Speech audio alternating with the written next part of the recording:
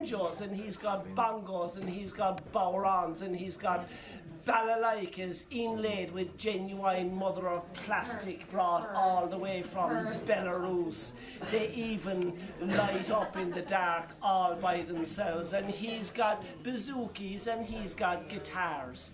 He's got guitars made in Taiwan, Hong Kong, Tokyo, and Tumavara. He even has guitars made from tin cans by geriatric chimpanzees living rough in cardboard boxes on the streets of Polokwane. They're lucky to have a job to go to.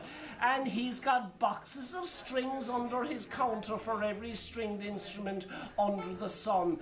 And if he didn't have the string that you were looking for your mandola, he'd go into the back of his shop, where using only an ordinary pliers and bits and pieces of broken strings picked up from the floor, he would fashion for you the finest bronze wound beauty you ever saw in your life. And if you wanted a ball in it, he'd put a ball in it. And if you had the misfortune to lose your temper at a session and hit a heckler over the head with your mandola, he'd take your broken mandola into the back of his shop, where using only an ordinary pliers and bits and pieces of a broken Appalachian dulcimer, an old hurdy-gurdy, and Gorilla Glue, he'd repair for you your mandola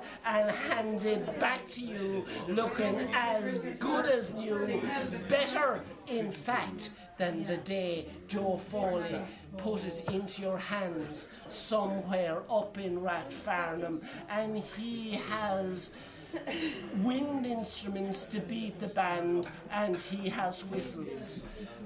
Big whistles, small whistles, short whistles, long whistles, high whistles, and low whistles.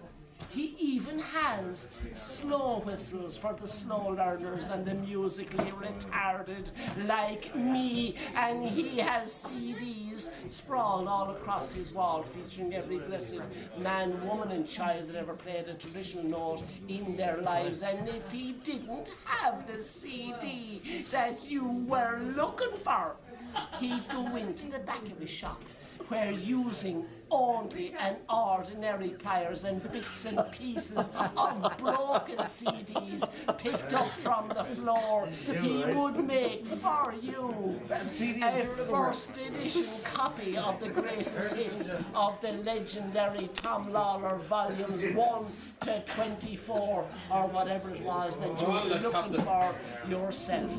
And he has harmonicas on the bottom shelf, and he has concertinas on the top shelf, and he has fiddles and flutes that look so cute you'd nearly think they'd play tunes all by themselves.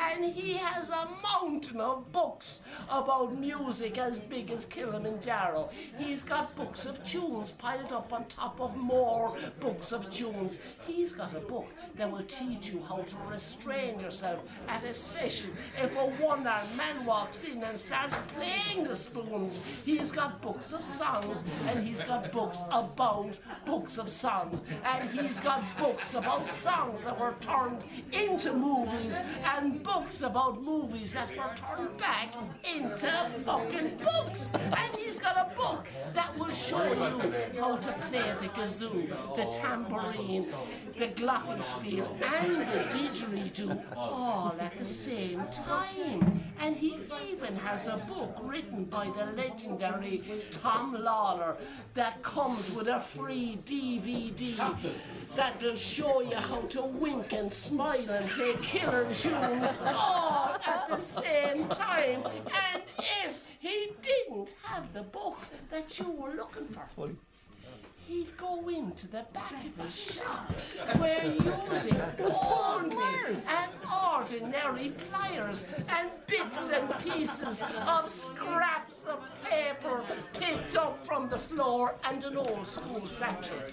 He'd make for you a first edition leather-bound copy of Chronicles Part 2 signed by Robert Zimmerman himself, or whatever it was you were looking for yourself. And the day that the man from the Trade Descriptions Act came down from Dublin and walked into Noel's shop, he said to him, "Mr. McQuaid, it has come to the attention of my superiors up in Dublin that you were selling a man from Donegal, a Japanese-made, handcrafted, 2,000-year-old authentic antique traditional Irish slide trombone, and we all know, Mr. McQuaid, that the slide trombone is not a traditional Irish instrument." "Well, that's where you'd be wrong," says Nora.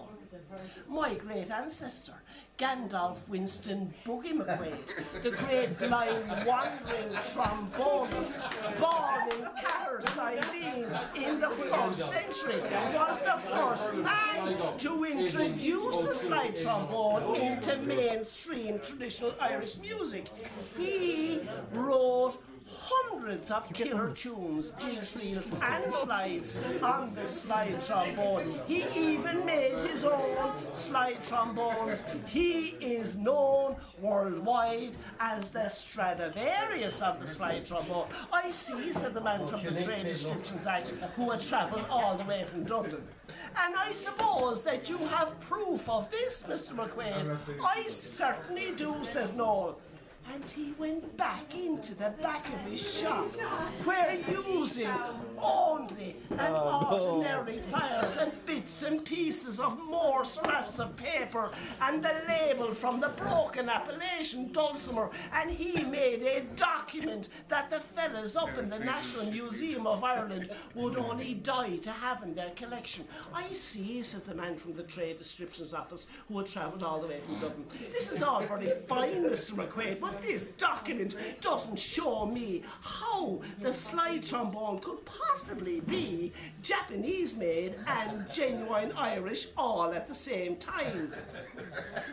"Obviously," says Noel, "you fellas from Dublin know nothing about traditional Irish music, its history and its heroes.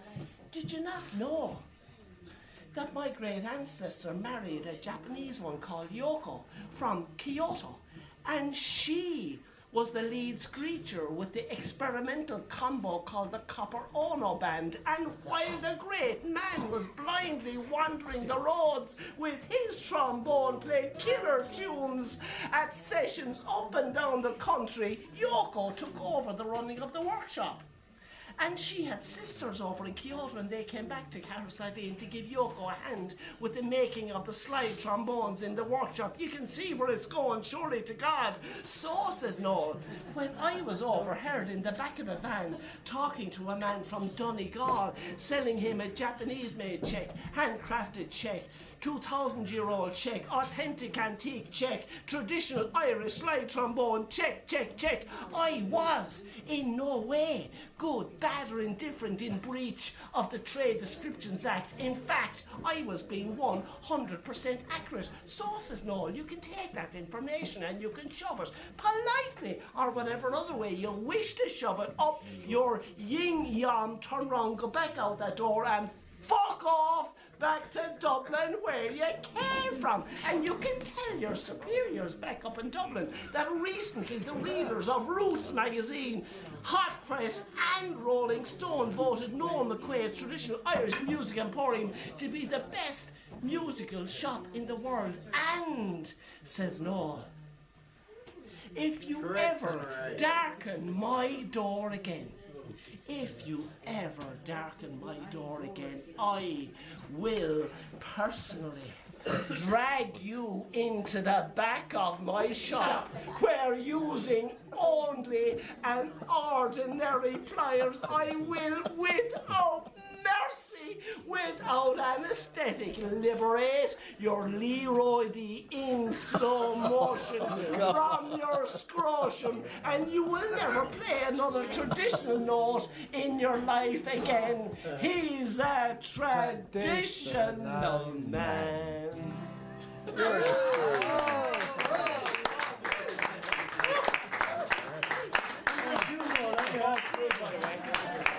Of just